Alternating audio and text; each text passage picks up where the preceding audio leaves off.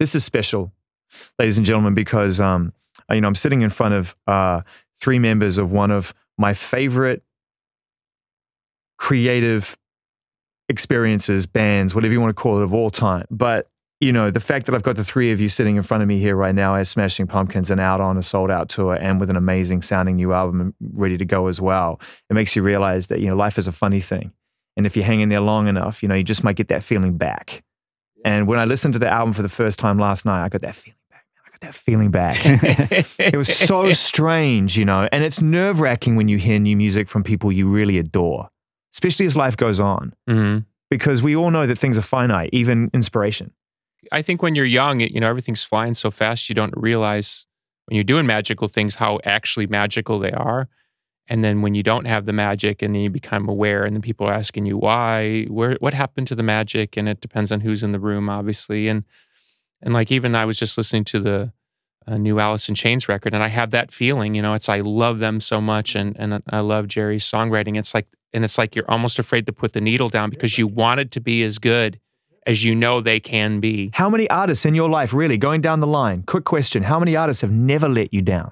I think they all do, but I think that's life. And I think it says more about the simulation of wanting, perfect pop forever than accepting that things happen, circumstances change, and you did it. You hung in there.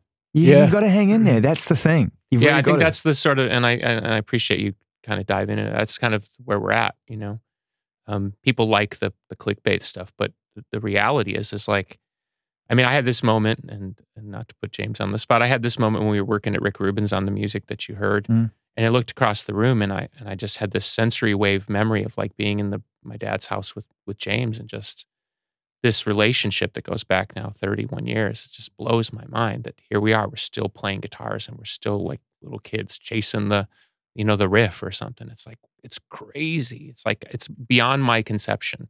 Let me ask a tough question, because we're going to bro down. Let's do tough questions. We're going to bro down, but I'm interested because, the Billy, the human being sitting before me right here, who's listening to the myth. No, the person. Chimera. No.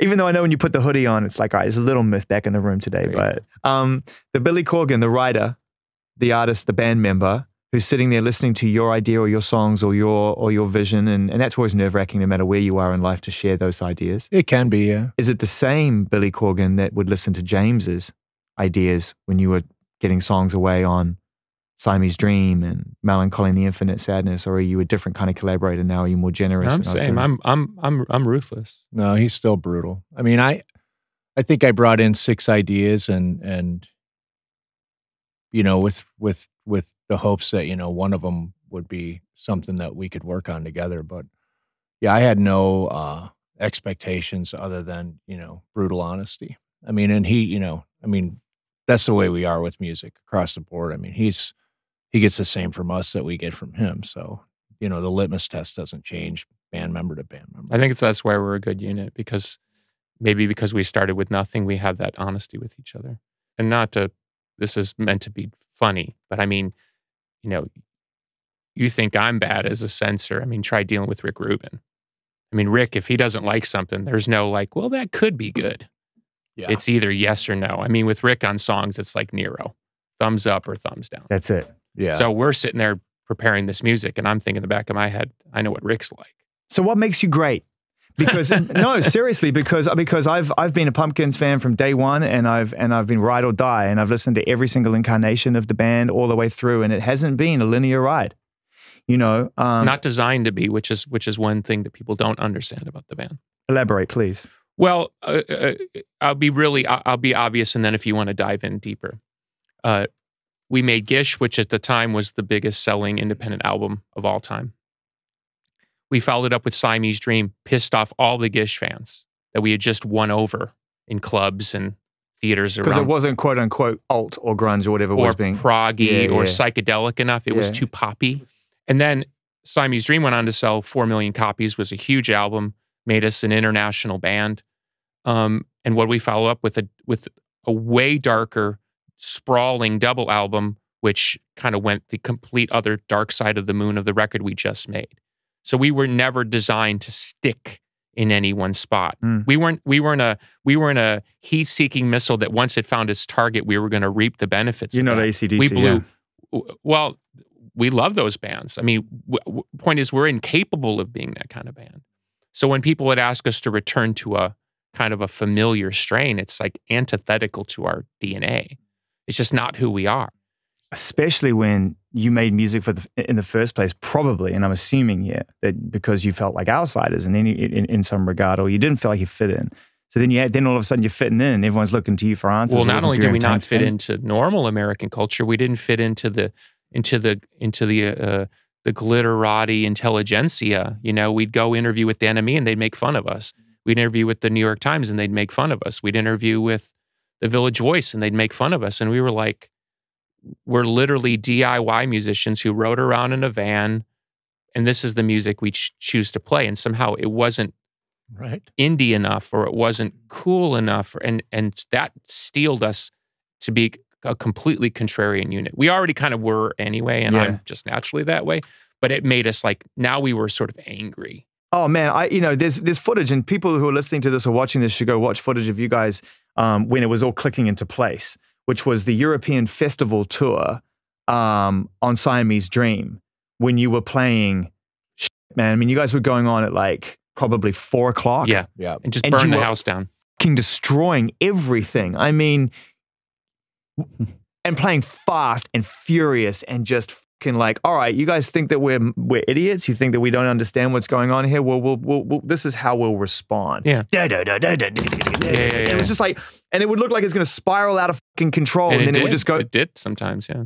Yeah, we took the crazy times. Man. We took the grunge mandate and we kind of blew right past it, and we turned it into more of a meta mandate. Yeah, which is like you've got this generation of people. It's easy to talk about now. At the time, it was all felt through. Yeah, you've got this generation of people who want to be unleashed. Yeah, this is a generation that was coming out of a very repressed time. Yes.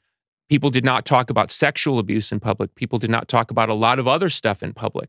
So we were the first generation that was bringing this stuff into the mainframe, and the mainframe was very uncomfortable with how anarchic it was. And then we would walk on stage and play literally for 60,000 people in a mosh pit, just losing their mind and singing every word. The pure fucking belligerence of it, man, turned into musicality. And that's just like, there's a place for that. And the apotheosis of it all was Lollapalooza 94, which is kind of what has sent us careening into the Melancholy album, because there we were, right?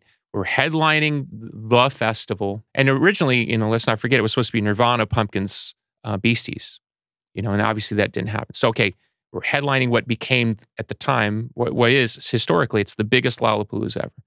And there they are. There are the same football players that used to bully us in the hallways. And there they are, right? Every other band, in my estimation, and I don't mean to throw shade, this is the way I read it at the time, because this is the mindset I was in. Everybody was cool with going along to get along, because it was a wave, right? Let's just ride this wave. Yeah. I looked at it as like, no, you're the enemy, and we are here to take you on. And to this day, I still have people walking to the airports going, man, I don't know what that was about. There are people to this day, and I usually meet them in airports, who refuse to ever see the band or listen to the band after that show.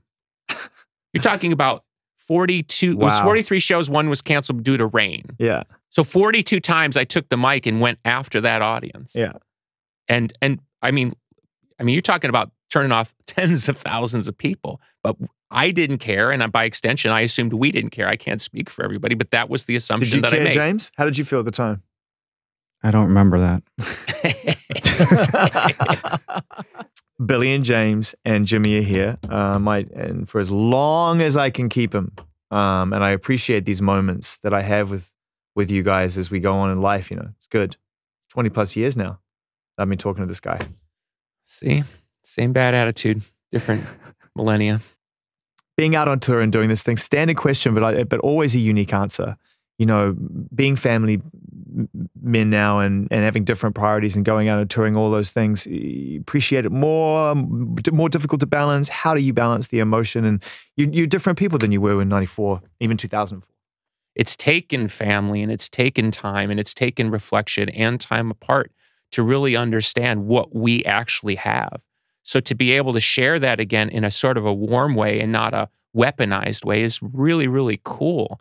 And I think people are really picking up on that because they knew that was there. And like you said, you had this emotional connection to the work. The people who really listen to the band, and I'm not just talking about the rat in the cage stuff, the people who really listen to the band, really went deep with their work, know there's a real warmth in the band.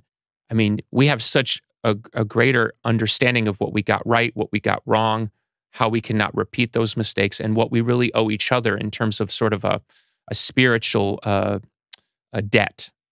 The moment James Eha walked in my life changed my life forever. The moment Jimmy walked in our life changed our lives forever. It doesn't mean every day was perfect and we held hands and sang around the campfire, but somehow in the midst of whatever our own individual and collective chaos, we were able to make these diamonds that is the shared thing.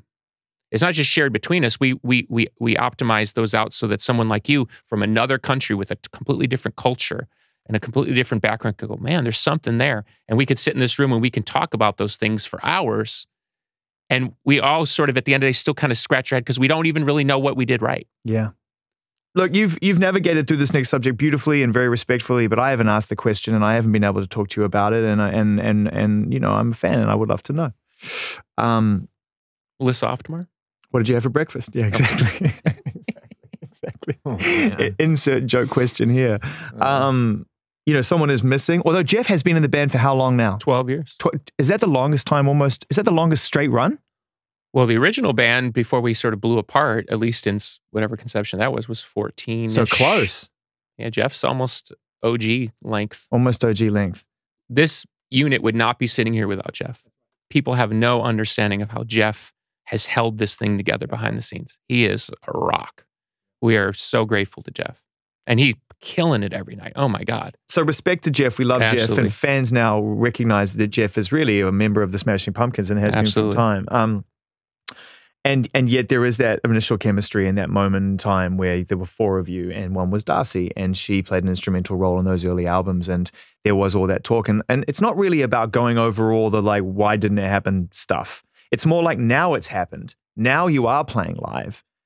It is different. It's not the same. And it would have been beautiful if it could have been because you all look fantastic. You've all still got your hair. Well, most of you. And the new album is incredible and it would have been very special if it could have happened. It would have been different. I mean, but it just didn't work out. I mean, to be simple about it.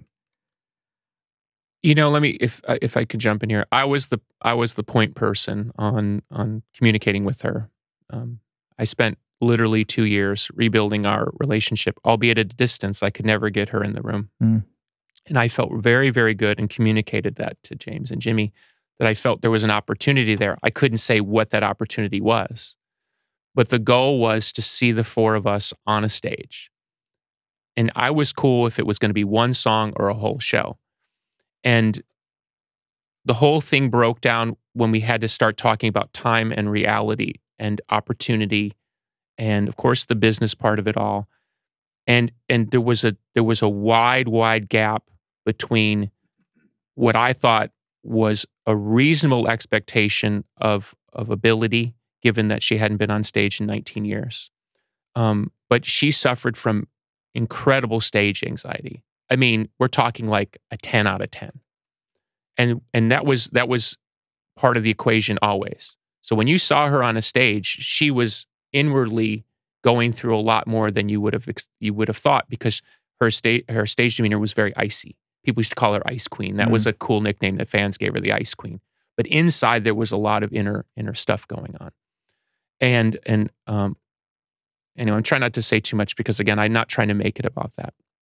So when I started trying to have a real conversation about, look, here's the shows, here's what we want to do, here's the pressures involved, what would be a reasonable expectation for you to enter in on, the difference between what I saw was a very sympathetic and empathetic opportunity was, no, it has to be like this. Okay, now we're back into the person I dealt with back in the day. I'm not that person anymore. But now I'm dealing with the person I left off with in 1999. Right. And the answer was, no, that's just not going to happen. And the reaction wasn't, well, let's get together in a room or let's play and let me show you that you're wrong. It was no. Then the threats started. Then, then the mendacity started. And so then it just became okay. And then the last piece of information that's pertinent is that even after the bridge was blown up, and it was blown up for good, there was a back channel communication through an intermediator. Can I still come back? And that just shows you the level of craziness. Mm. And I don't think, just to finish that thought, Yeah, I don't think people realize the gift that is this opportunity, right? Until you're kind of this close to it, having been through, in the 90s, we were convinced that the music was born of self-destruction and self-deprecation, right? And to come full circle and realize that the music is deep enough to be rerouted in compassion and grace and still be as effective is pretty unbelievable. But see, this is what but this is what he's saying, and this is the sort of bigger wraparound on the situation about Darcy is Jimmy used to say it very, very well, and I didn't always understand what he meant at a deep level, and now I do. The music was greater than we were. Where the ego gets in, it's like, well, I wrote that song, or we wrote that song, or I played that part. No, the music is the thing that is so beyond a musician's conception of even understanding what you've done right. Mm-hmm. And you can sit there all day and sit in your big throne and have somebody come and kiss your ring and tell you how great it was that you did something in 1997 or whatever. And you can live on that for a long time. This town, La La Land, is full of that. Mm. But the real blessing of the music is it will eventually guide you home. So all those things I sang about, we opened the show with Disarm, and I conceived it in my mind, and so my partner in the making of the show, Linda Strawberry, I did this thing where I got all these photos. My grandmother had died a few years ago, so I got all these photos I'd never seen of myself as a child. And I drew on the photos, and so in real time you can see me drawing on those photos. It sounds very simple, and it's just footage of me, some home footage, and pictures of me as a child. I literally can't watch the footage of myself, and it's just pictures of me, and because it triggers these memories in me that are so intense even to this day, and as a father and as a parent and all this stuff. How can I stand there and sing this song that I wrote when I was 25 on the brink of suicide, literally considering, and I can see the window I kept thinking about throwing myself out of and where I would land on the sidewalk. And I remember even one time being so high on mushrooms, I was thought, well, this is a perfect time because it won't hurt.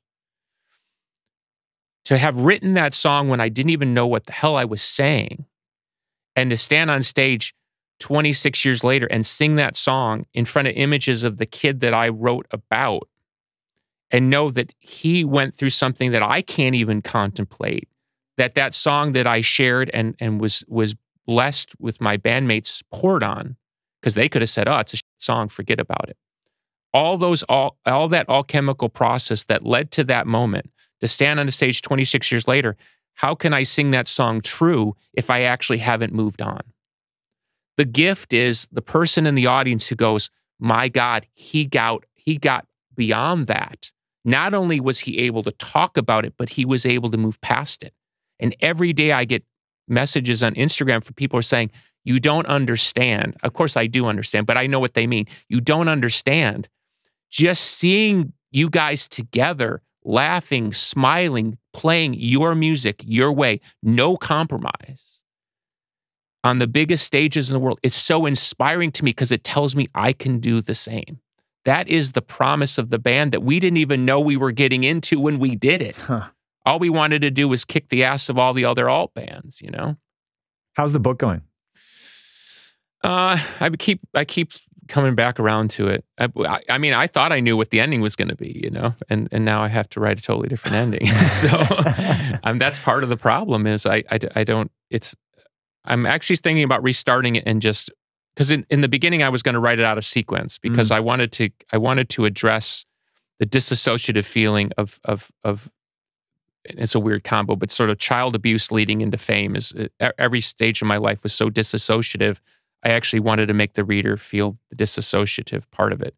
But now I'm actually thinking the best thing to do is just sort of write the 0 to 18 book. Mm. Like the book to the day I met James or something. Like lead up to there and then stop. And then the next book would be take it from there and go through like Melancholy or something. I think that's probably a little bit more realistic at this point. How have you done this? How have you gotten to a point in your life where you can be a father and confident you have the tools and the experience to be able to raise another human being on this planet? Well, okay, that's actually a very fair point, because as a father, we all feel, as a parent, we all feel that fear. I mean, it's up to them whether they want to talk about it, but I literally sit and pick their brains on parenting. I literally say, how do I deal with this? I don't know what I'm doing here. You know, my son is highly intelligent, and as a Corgan, he's out of his mind. So, you know, sometimes I just face challenges that I'm not prepared for, and I certainly don't have the parenting example. I mean, my best parenting examples came from 70s television. I've interviewed you and spoken to you throughout, and seen you in all kinds of different. Yeah, you knew me before I lost my mind. Yeah, that's right. And there's definitely been moments when you have, and we all go through that. How, really, when you look back on it now, what are some of the key components for other people who are listening to this, who listen to your music and probably thought that, you know, that it may all consume you, the whole experience, life, everything around you, you just may end up being a victim of it, and you're not. You're sitting here right now. Yeah, you got your hoodie over your head and you look like the same Billy Corgan, you know, yeah, exactly. But you're a dad, you got your friends around you, you're playing sold out arenas, you got a brand new album, which is amazing. And if you could contextualize it, how did you get here? How did you make it? Gosh, that's a good one. Well, let's work backwards, because that's easiest for me. Number one is friendship. Our friendship is deep. You know, we're not always good friends to each other, but our friendship is really deep. And so that's what you see on stage. The music, the fact that fans have continued to support the music and stuck with me through the various iterations has really encouraged me. And even in many ways made me sort of try to understand their perspective. Like people would say, like, why can't you just get back together and play? It's like, yeah, it's not so easy, right? Even one time I remember running into Steven Tyler Aerosmith in an elevator. And he said, "Are you ever going to get back together with band?" I said, "No chance." He goes, "You will." And then he got off the elevator, as only Steven Tyler could. Very beautifully, by the way. Love in an elevator. Yeah. Exactly. But the only problem is I wasn't going down, I was going up. It's kind of it is a little bit of marketing here. We finally resolved our difference with Universal, who now owns all the copyrights on the band's 90s records. And so Machina, which was our last album for Virgin, hasn't gotten the box set reissue treatment. So we're finally going to be able to do that, because we finally resolved our legal differences. And that album was written around the beginning of what became a very onerous and complicated spiritual journey, which really is the main reason I want to write the book. I really want to take people through the inner workings of that spiritual journey. And yeah, I mean, it's easy to sit here and say God, and God is such a triggering word for so many people, and people think they know what it means and they don't know what it means, or they think they know what I mean when I say it. But something about saying, okay, there's got to be some greater thing. I certainly didn't feel I was the greatest force in the universe, and I didn't know anybody who I held in higher estimation than myself, and I held myself in low esteem, as strange as that equation sounds. So I thought, I'm going to try to at least attach myself to a consciousness or an idea that is greater than myself, even if it's not real, so that it will help me organize my life and my thinking around something that's a little bit more principled and not so material or ego or insecurity based. Because that combination, the material, ego, insecurity thing, is why you get a lot of crazy interviews, and you know, you roll out of bed on the wrong day and somebody just rubs you the wrong way. The album is coming. How many songs on the record? 8. Now, I know this, and I had to like... There has to be a disclaimer in here somewhere, but carry on, please. Okay, well, no, because when I got the record and listened to it last night, I was like, did they send me half of it? Are there 3 songs missing? Are there 4 songs missing? And it makes perfect sense now, because more people do that, but I'd never thought of a Pumpkins record. Okay, here's the disclaimer. Go. We went into the village out here for 3 weeks and did 16 song demos in 3 weeks. Yeah, I just said that, sorry. And with the idea that Rick Rubin would pick one song, and we would do that to announce the tour. So once we finished the 16 demos, we picked what in our estimation was the 8 best songs, And then I went to Rick's house and I played Rick the 8 best songs, hoping he would like one and even be worried he wouldn't even like one because that's the way Rick can be. He liked all 8. Then he immediately wanted to go over to the studio and hear the other 8 that we didn't want to play him, which I was reluctant to play. And he changed his mind on one. So he took one out of the B pile and put it in the A pile and took one out of the A pile and put in the B pile. So next thing you know, we go from we're just going to be in LA doing this one song to now we're doing 8 songs. We did 8 songs in 4 weeks, which for us is absolute light speed. Yeah. We used to do 4 weeks for one song. Yeah. So we got thrown in the cauldron of the experience. It was great. It turned out great. We're very happy with the result, obviously. But then we found ourselves in a situation. Now we got 8 songs and we don't know what to do with it. And it's not an album. There's no conceptual binding other than Rick liked these 8 songs. And we were like, cool, let's just do those 8 songs. So I look at it more almost like a Pisces Iscariot mixtape record of you just take a bunch of songs and you put them together on a mixtape and it kind of makes a vibe. So it's not really an album in the Siamese Machina sense of the word where there's a conceptual base. It's more just like a mixtape. What a relief for you guys to some degree to not have to burden yourself, as fun as it can be, with that whole thing of like, all right, I've got to kind of present Trust this me, thing. it's a relief for them. Yeah, I bet. I agree. Right. Yeah. Yeah. To be able Because to, when I go there, I mean, we go deep. We go deep into the conceptual base, as some people realize. yeah, absolutely. I mean, Machina was what, 8 months work? Melancholy, 8 months. Siamese was 6. What about the rest of the songs? Sorry to be selfish. What do you mean? The other 8? Yeah. I don't know. We haven't gone back to them yet. Right, because where I was going to go was if you got another 8 songs and maybe you go and do another 4 songs or whatever, we move in a different pace now, in a different way. Okay, I'm going to answer the question in lightning round fashion. The plan is to, when we can sit down, sort of pick pockets next year, we'll work with the idea that we want to keep releasing music that way. It can be a single, it can be an EP, whatever. We want to go back to what was our early approach, was to be somewhat casual about releasing music, more the B-sides, like let's call it the fun version, not get too uptight version of the band. I know certainly, without talking out of school, that they like that approach a lot better than the other approach, and I don't blame them. That said, my deeper interest is I'd like for us to do one more kind of grand work. So I'm still percolating on how to do that in an effective way that is respectful of their time, and also whether or not there will be an audience there to want to listen to when it's done. So technically speaking, this work that's coming out is sort of wading into that pool, even though it doesn't seem like it, because ultimately some of that work may end up in this larger work.